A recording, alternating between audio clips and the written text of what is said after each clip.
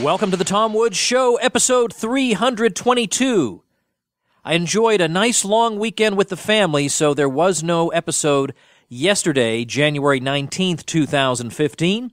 But here we are with episode 322, and for this episode, I'm taking the advice, I'm following the suggestion of somebody on my Facebook page who suggested that I talk about Lysander Spooner, that we've not had an episode on Lysander Spooner. I thought, oh, that can't be. Over 320 episodes, of course we've done an episode. It turns out we haven't. Have not done an episode on Lysander Spooner. So my first instinct always is, who would be a good guest to invite to talk about Lysander Spooner? And then I thought, well, why don't I talk about Lysander Spooner? I know a little bit about the subject. I want to talk about a couple of his works and his ideas. He's a very interesting guy. He's the kind of guy, he's like Frederick Bastiat. You read him, and you're changed afterward. Even if you're not completely converted, your mind has been opened to possibilities you have not entertained before. And I just hear his name coming up over and over again. In terms of 19th century figures who have influenced living libertarians, I just hear Spooner over and over again. Maybe as often as I hear Bastiat, actually. A lot of people talk about The Law by Frederick Bastiat, but I would say just as many, at least Americans anyway, talk about No Treason by Lysander Spooner. So I thought, what the heck? Let's talk about Lysander Spooner a little bit today. Very, very interesting person. There's so much to say about him because he had opinions on a wide variety of subjects, but I'm going to confine myself to two works. I want to talk about his work, The Unconstitutionality of Slavery, from 1845, and then down in 1867 we have his work, No Treason, The Constitution of No Authority. One quick thing before we get started. Remember, this Saturday, January 25th, is the Mises Circle in Houston, featuring Ron Paul, Lou Rockwell, Brian McClanahan, who's also been a guest on this show, and Jeff Deist. Yeah, everybody in that lineup has been a guest on this show. It's in Houston. The details are at tomwoods.com on the events page, so check that out. I've got a bunch of events coming up this year. I haven't put them all up yet because we're still finalizing them, but looks like I'll be in Florida and in Alabama, Washington, D.C., Brazil, very likely now, and Montreal. Oh, and as a matter of fact, I guess I forgot Ireland, also Ireland in May in Dublin. So I'll be putting all those up very soon over at tomwoods.com. And, of course, via my newsletter, which you can get at tomwoods.com. Also, it's unobtrusive. It comes 3 times a month, maybe once a week if I'm super ambitious. And I try to make sure that it's useful for you guys and packed with good information. So check that out at tomwoods.com. You also get a free ebook when you sign up for it. Okay, let's talk about Spooner, who lived from 1808 to 1887. And this guy, throughout his life, he's just against the state.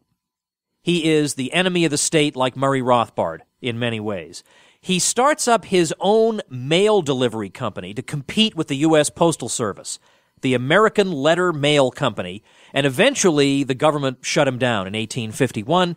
He was underselling them, he was offering better service, as you would expect, and they can't have that, so they shut him down.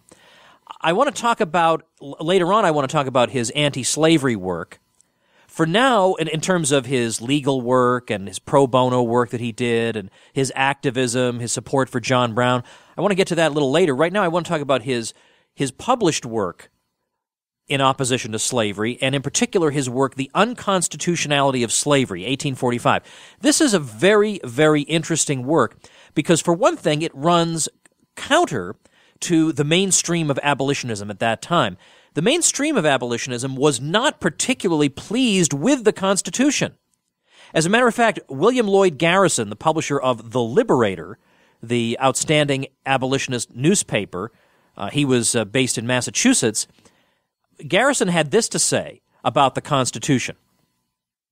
He said, "There is much declamation about the sacredness of the compact, which was formed between the free and slave states on the adoption of the Constitution. A sacred compact, forsooth. We pronounce it, we abolitionists, that is, the most bloody and heaven-daring arrangement ever made by men for the continuance and protection of a system of the most atrocious villainy ever exhibited on earth. Yes, we recognize the compact, but with feelings of shame and indignation, and it will be held in everlasting infamy by the friends of justice and humanity throughout the world. It was a compact formed at the sacrifice of the bodies and souls of millions of our race for the sake of achieving a political object, an unblushing and monstrous coalition to do evil that good might come. That's obviously a reference to St. Paul. Such a compact was in the nature of things and according to the law of God, null and void from the beginning.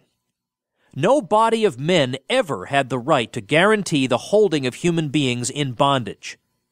Who or what were the framers of our government that they should dare confirm and authorize such high-handed villainy, such a flagrant robbery of the inalienable rights of man, such a glaring violation of all the precepts and injunctions of the gospel, such a savage war upon a sixth part of our whole population? They were men like ourselves, as fallible, as sinful, as weak as ourselves. By the infamous bargain which they made between themselves, they virtually dethroned the Most High God and trampled beneath their feet their own solemn and heaven-attested declaration that all men are created equal and endowed by their Creator with certain inalienable rights, among which are life, liberty, and the pursuit of happiness. Well, you can get a sense there of how Garrison feels about the Constitution, not particularly thrilled. So what's interesting about Spooner is that he's going to argue that, to the contrary, the Constitution does not, in fact, uphold slavery. And it's a very interesting argument he makes. It's an argument, by the way, that persuaded Frederick Douglass, of course, the ex-slave-turned-abolitionist who had been a Garrisonian on this issue, and then he read the unconstitutionality of slavery and was converted to Spooner's point of view. Now, to understand Spooner's point of view, we have to understand the way he approached the Constitution. Now, he's going to approach the Constitution somewhat differently later in life when we get to No Treason. But here, he says, the way we should interpret the Constitution is by means of something called original meaning. And we contrast this with the method of interpretation known as original intent. That's the method we associate with people like Robert Bork or Antonin Scalia on the Supreme Court, where they try to figure out what the original intention of those drafting and ratifying the Constitution had been when they approved it. I mean, really, it's the ratifiers that you look to more than the drafters. And that's what original intent is all about. We say, what was the original intent behind this clause? What was this clause supposed to mean? And then they use their conclusions about original intent to come up with their decisions. Spooner is going to discard this view. His view is that it's largely inscrutable. When you're trying to figure out original intent, you can't really know what the original intent behind something was, but one thing that you can know is the original meaning of the words that were used. Let's just look at the words that were used. Let's not try to figure out what was in somebody's head at a particular moment. Let's look at the words on the page, and let's understand the words on the page the way they were understood at the time they were written. We have to understand what these words meant in the late 18th century. Now, Spooner is also going to say that natural law, in effect, demands human freedom, that there are certain principles about how to live your life that we imbibe as children. You know, don't hit that other kid. Don't take that other kid's stuff. These are things we know to be right. And therefore we know that the contrary proposition is wrong, that you should hit that kid. You should take that kid's stuff, or you have no right to complain when you get hit or when you are burglarized. In other words, all of us are entitled to liberty. Liberty is the cornerstone of natural law. Liberty, that everyone is entitled to liberty. And that any contrary proposition violates these basic views that we all share about proper human conduct. Now, Spooner's going to take that proposition that he just made about freedom being essential to natural law, and he's going to say, this is going to inform my interpretation of the Constitution. Because I want to look at the original meaning of the words that were used. And if I find anyone proposing that a particular constitutional clause violates human liberty, then I'm going to look at that clause very, very carefully. I'm going to unpack the meanings of all those words. And I'm going to see if there's any other way to interpret that clause. Rather than simply going along with that interpretation, I'm going to look very closely at the meanings of the words in that clause. What did these words mean in the 18th century? And see if there may be an inoffensive interpretation of the clause. And if there are two possible interpretations, then natural law should arbitrate between the two. In other words, the one that is friendlier to human liberty is the one that is to be preferred, even if I appear to be straining the interpretation to pull it in the direction of liberty. Never should we strain to interpret a clause away from human liberty. If we must strain in our interpretation, we must do so in the direction of liberty. That's how he's going to interpret the Constitution. He's going to do his best to make sure that it's interpreted in the most pro-freedom way the words themselves can possibly allow. So let's take a look at the Constitution and clauses in which we see, or at least we've been taught to see, references to slavery, and see how Spooner deals with them. How does he handle, for example, the Fugitive Slave Clause? That seems pretty clearly a reference to slavery. But Spooner will say the word slavery does not appear anywhere in the Constitution. So I'm not just going to assume automatically the existence of slavery. If it's the word is not in there, then we never, ever would give an institution as odious as this the benefit of the doubt. To the contrary, we will assume it does not exist if it is not actually mentioned specifically, using language that we can interpret in no other way. Well, let's look at Article 4, Section 2, which is the Fugitive Slave Clause. I'll read it to you. And of course, actually, I'm reading it to you not just for educational purposes, but also because we want to see this language in order to see Spooner's point.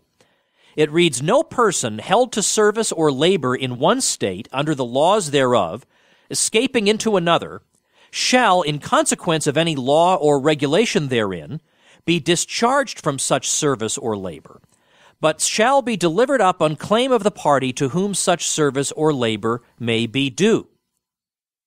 All right, that's the Fugitive Slave Clause, that if you are a slave in one state and you escape into another state, you are not freed from your labor that's owed to your master, but you are to be delivered up to that person. That's how we all typically interpret that clause. But here's how Spooner deals with it. And by the way, he has very lengthy exegesis of the several clauses we're going to look at here. I'm just pulling out one or two of his arguments, but his text is full of supplementary claims, so I don't want to make it seem as if he's got 3 sentences worth of rebuttal. That's absolutely untrue. In the show notes page for today, I'll make sure and link to the works that I'm referring to and quoting from. So, of course, today's show notes page will be tomwoods.com/322. All right, back to Spooner. He says, "Neither service nor labor," these words we see in Article 4, Section 2, "is necessarily slavery. And not being necessarily slavery, the words cannot in this case be strained beyond their necessary meaning to make them sanction a wrong. The law will not allow words to be strained a hair's breadth beyond their necessary meaning to make them authorize a wrong. The stretching, if there be any, must always be towards the right. The words service or labor do not necessarily, nor in their common acceptation, so much as suggest the idea of slavery. That is, they do not suggest the idea of the laborer or servant being the property of the person for whom he labors.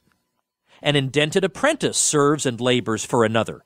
He is held to do so under a contract and for a consideration that are recognized by the laws as legitimate and consistent with natural right. Yet he is not owned as property. A condemned criminal is held to labor, yet he is not owned as property.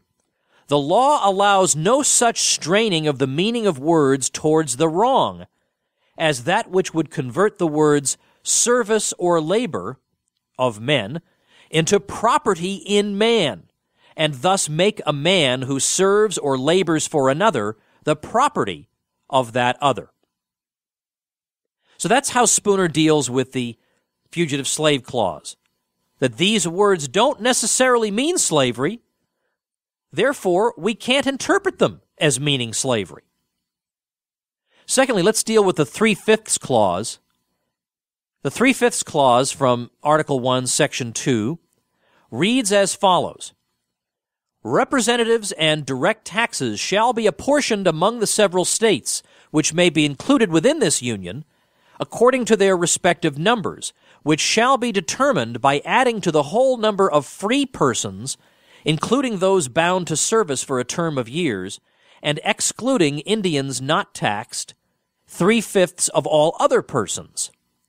All right, so how's he going to deal with this one? This is the clause that we typically take to refer to apportionment, and that for purposes of apportionment, we will treat slaves as 3/5 of a free white man. And of course, you get all these high school and college kids who know nothing and say, oh my goodness, how terrible. They were speculating on what fraction of a man a slave was, and oh my goodness, how terrible this is.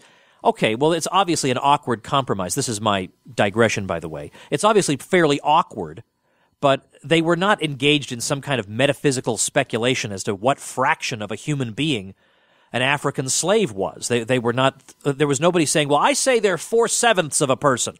No, I say they're 5/32. Nobody was saying that.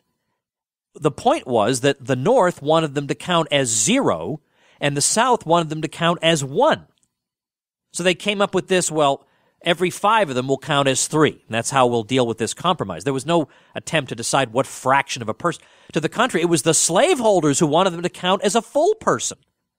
So, obviously nobody is particularly thrilled about this clause, but obviously to solve this problem by siding with the South and saying, well, we'll count them all as 1, would have given the slaveholders much more political power. So I don't know why people who are upset about it would say that the solution to this was to give the South much more political power by counting 5 slaves as 5 persons. But anyway, that's what you get for sitting in a government school all day long. Well, anyway, Spooner's going to look at this and say this has nothing to do with slavery, or it doesn't have to have anything to do with slavery.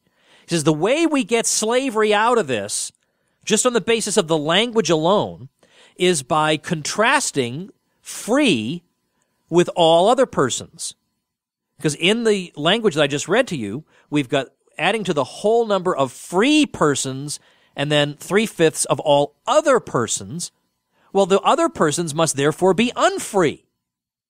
And therefore, we get the strong implication that we're talking about slavery. But he says, look, English law had for centuries used the word free as describing persons possessing citizenship or some other franchise or peculiar privilege as distinguished from aliens and persons not possessed of such franchise or privilege. So therefore, talking about people who are not free would simply, in this case, mean people like resident aliens. It does not have to mean slaves. So why should we make it mean slaves? And then finally, let's look at the clause pertaining to the slave trade, which cannot be ended until the year 1808. Article 1, Section 9 reads, and now think of this, by the way, this is what Spooner would want you to do as a thought experiment. Think of this the way you would think of it if you knew nothing about American history. You knew none of the background information. All you were hearing were these words. And you didn't know anything about any debates over these words or anything like that.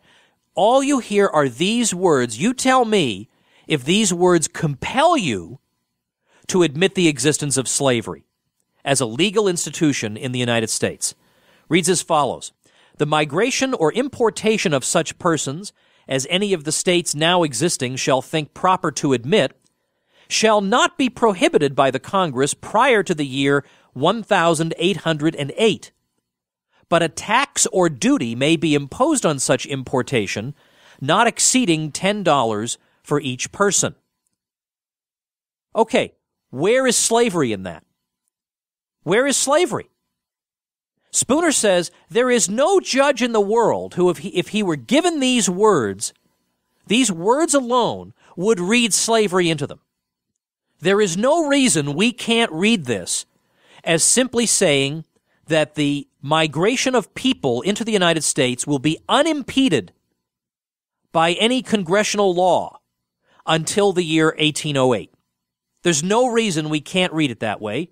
So that is the way we ought to read it, and that is the way the precepts of the natural law compel us to read it. All right, so that's an overview of the unconstitutionality of slavery, and I think you'll agree with me that it's very interesting, very interestingly argued, in some ways quite compellingly argued, even from the point of view of constitutional exegesis. It seems quite different from methods of interpretation that we're familiar with, but throughout the work, he gives legal precedents for his manner of interpretation. I mean, it's worth considering. It's very much worth considering. Of course, we all want to read the Constitution in an anti-slavery way if we possibly can. I think that would be better. I mean, it's a bit moot at this point, but I think it's very, very interesting what he's trying to do here. Of course, there is plenty to be said for Garrison. I don't mean to say that he's a bad guy because he disagrees with Spooner. I mentioned Garrison just by way of comparison, just so that you would know what the context is, that Spooner is actually taking the minority position among abolitionists in saying that the Constitution is, in fact, not pro-slavery. But anyway, very interesting material. Let's say a little bit more about Spooner and slavery, and then I think I'm going to make this into 2 episodes. Tomorrow I'll talk about his stuff about the Constitution that he wrote in the 1860s, about whether the Constitution actually binds anybody. And this is the work of Spooner's that really, I think, compels people.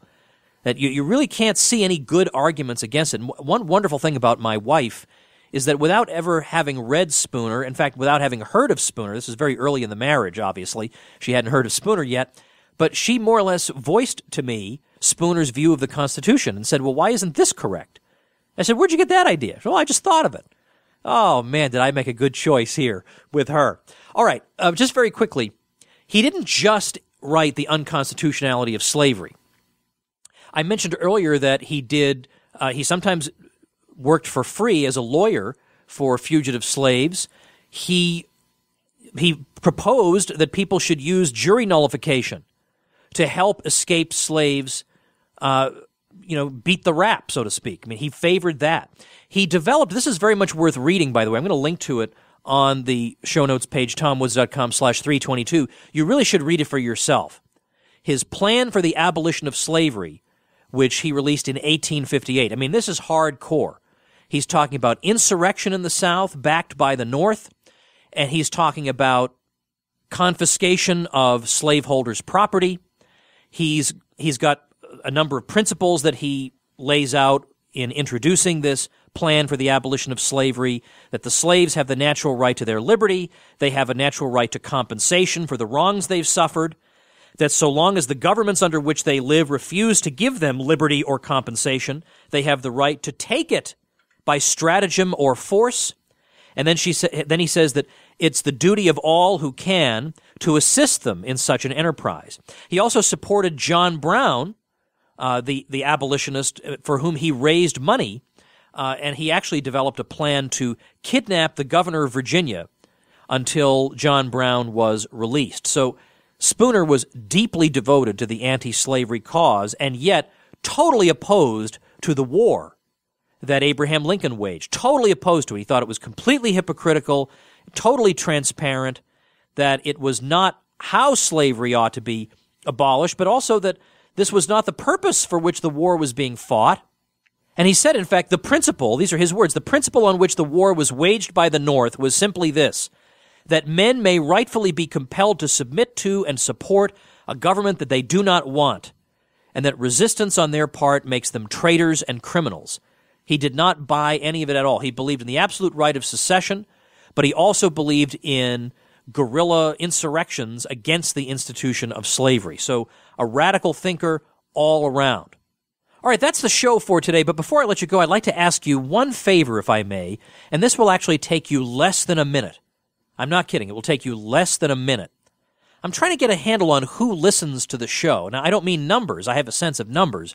but in terms of the composition of the audience, I'd like to know. So if you could help me out, head over to tomwoods.com/survey. As I say, it'll take you less than a minute. And by the way, the occasional old browser has trouble with my redirect plugin, so you may have to type in www.tomwoods.com/survey, but I would really, really appreciate that. If you could just take a moment to do that for me, that would really be great. All right, I hope you guys are enjoying the show. Please help spread the word. Link to the episodes on Facebook and Twitter. Let's get the word out there. I've got so many people who, when I go to speaking events, I've had over 300 episodes, and they say, oh, you have a show? How interesting. They have no idea. I don't know how to get to these people. You got to help me reach these people. Let them know there's a show going on. There are over 320 episodes. We're all having a blast with it. So please help me out in that respect. More Lysander Spooner tomorrow. We'll see you then. Thanks for listening, everybody. The Tom Woods Show.